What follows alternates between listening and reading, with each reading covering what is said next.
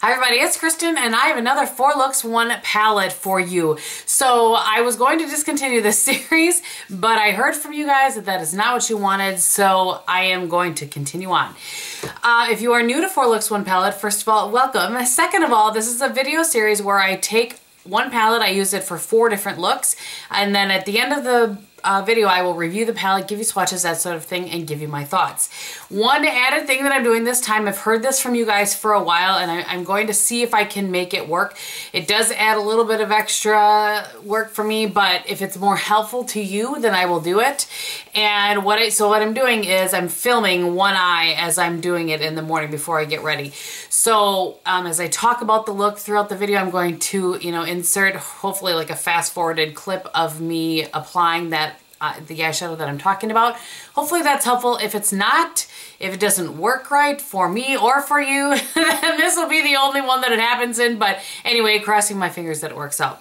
All right, so let's go ahead and get started. I am doing the Anastasia Beverly Hills Master by Mario palette. I don't know if this is permanent, if it's limited edition, I don't know. I've kind of gotten mixed information when I've tried to do research on it. Currently, and this is January 2nd that I'm starting this, it is still available, I think, at Macy's. I'll find what I can and list it below for you. So this is a little bit of what that looks like. All right, so let's go ahead and get started. So the first thing that I did is I took the shade Kim, I applied it all over my lid with a MAC 239 brush. Then I took a very fluffy brush, and that was the Wayne Goss number 3 brush, into the crease with the shade in Isabel. I blended that out, and then I took the Wayne Goss number 6 brush, or you could use a MAC 217, something, that sort of thing. And I applied the shade in Violetta to the outer corner and then pulled that in. And then I just used a pencil brush. In this case, it was the Wayne Goss 05, and I pulled Violetta beneath my lower lash line. And then I used Wet n Wild's Brulee as kind of my brow bone. There's not a matte brow bone in this palette, so I have to add that in. So let me go ahead and zoom you in. So here's the look.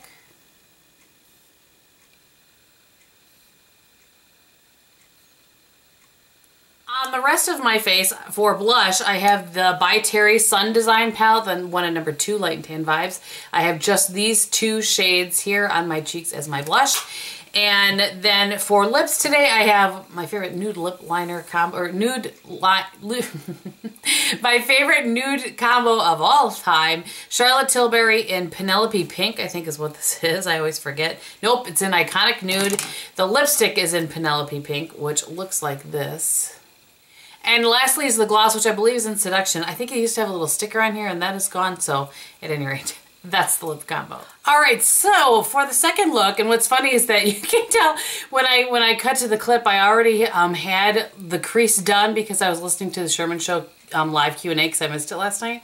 Anyway, so I used Lula in the crease. What did I say, Lulu? I think I said that wrong all the time, in the crease. And I did that with the Zoeva 228 brush. I took my MAC 239 and I used the shade in Paris all over my lid. And then I took a 217 and I used Claudia, which in the pan looks like a blue, or excuse me, looks more like a black kind of charcoal shade, but it is actually a very pretty navy blue. And this look got a little more out of hand than I intended, as far as it's a little deeper and smokier than I originally intended, but what are you gonna do? And then I took the Sephora, and actually let me grab it to check the number here, I'm not positive. It's the number 18 Pro Shader. I used that beneath my lower lash line. And I think that's everything. Again, I used Wet n Wild Brulee as my brow bone and kind of clean up on the outside corner. So let me go ahead and zoom you a look.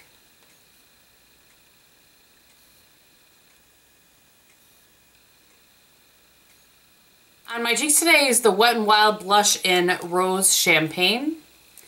And then, oh, for liner, I forgot. Sorry, I just hit the camera. For liner, I used the Maybelline Master Studio in Navy Knockout. I think that might have been limited edition. I'm not positive. And then on my lips, I used the Too Faced Melted in Chihuahua. All right, so here's the third look, and I just want to say a disclaimer. I haven't looked at the footage yet, but the other video that I filmed yesterday, I have to refilm because I had lipstick on my teeth, and I don't think that's ever happened to me. But I'm not going to refilm, the second look, so hopefully it's not too bothersome.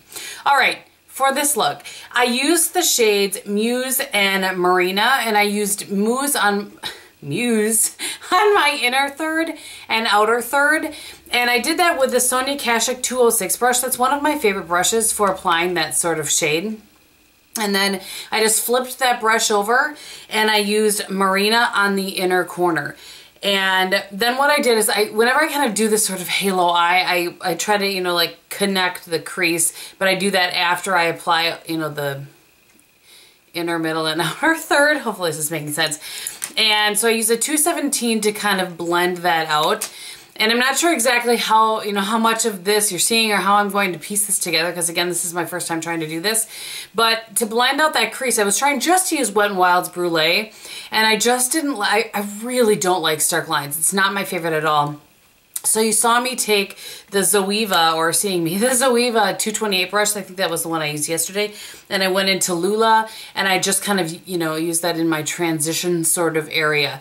And then I ended up taking the shade in NYC, and I put that beneath my lower lash line with the Wayne Goss 5, you know, sort of pencil brush. So I'll go ahead and zoom you in. I will say one of the things I'm finding tricky about doing this is normally I'm able to point to the shades I'm using while I'm telling you where I place them, and here all I'm telling you the shade, but you're not seeing what it looks like. So I don't really know. Oh, maybe I'm going to edit something in there. I don't know. This video is kind of a learning curve for me to show you the demos at the same time. We'll see how it goes. All right, let me go ahead and zoom you in. All right, so here's the look.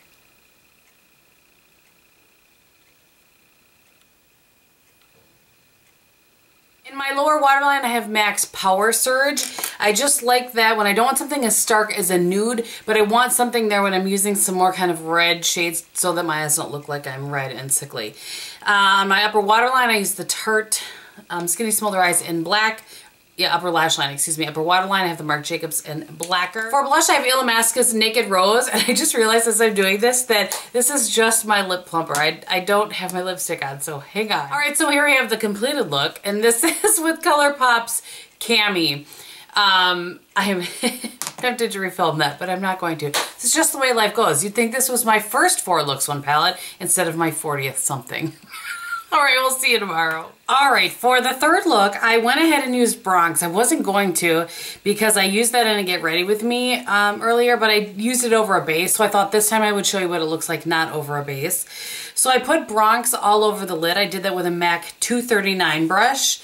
And then, I have to pull it out here, on a Tom Ford number 12 brush, I took the shade in 5th Avenue on the inner corner and then pulled that over into that shade in Bronx. I ended up using, I went back and forth and I ended up using the shade in Lula again. I very well could have gone very warm with this and used Isabel, but for some reason I just chose to use Lula. And I used that in the crease.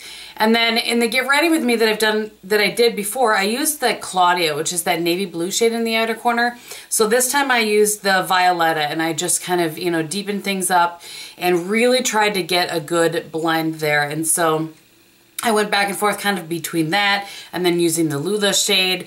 And I used a MAC 217 for that shade in Violetta, which is this one right here. And then I used that same Zoeva 228 brush in the crease on Lula. I think that is everything. Oh, I took Bronx beneath my lower lash line, and I did that on a Wayne Goss number 5 brush. And I think that's everything. So let me go ahead and zoom you in. Here's the look.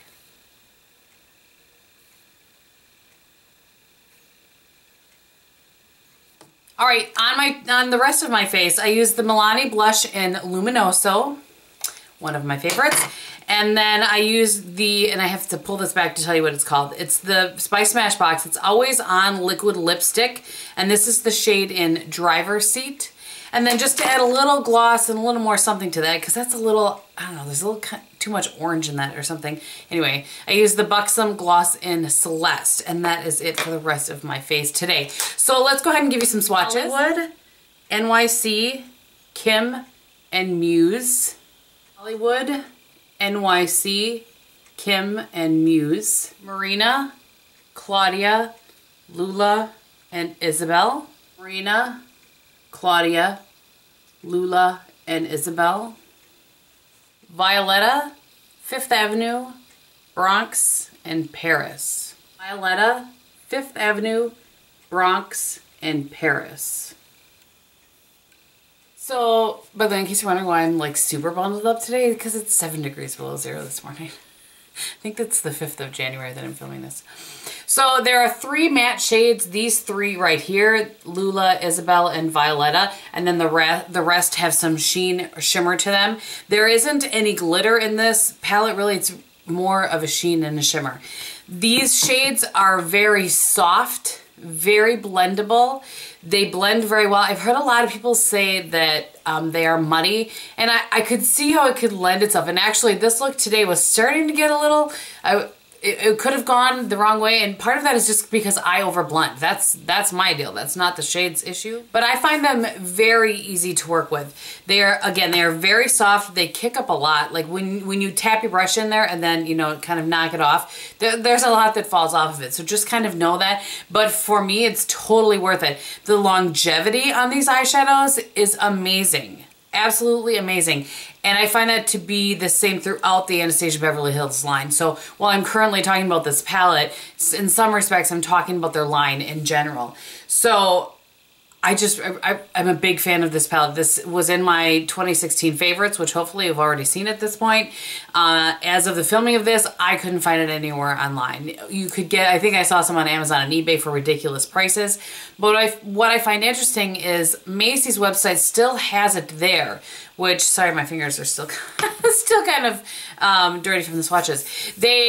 They still have it on their website, which makes me wonder if they're going to maybe restock it. I don't know. I don't think Anastasia has ever done that with any of their limited edition palettes, but I promise this for those of you that got this palette, you really wanted to see kind of some of the ways that I did this.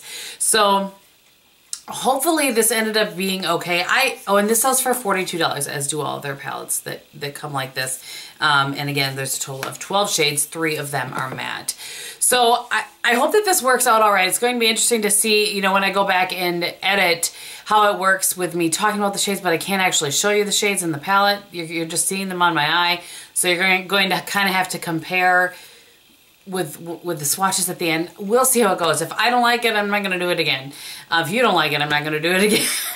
So we'll see. We will see how it goes. At any rate, I hope that you enjoyed it. I do hope that you enjoyed it either way. On the rest of my face throughout the video, I used the Dior Star foundation in the shade 10 and 20 that I just have mixed and combined. For powder foundation, I've been using, this is my next that I'm going to use it up, the Pure 4-in-1 Mineral Foundation.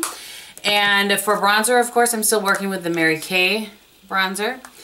And under my eyes, I had the by Terry Hyaluronic Hydra Powder.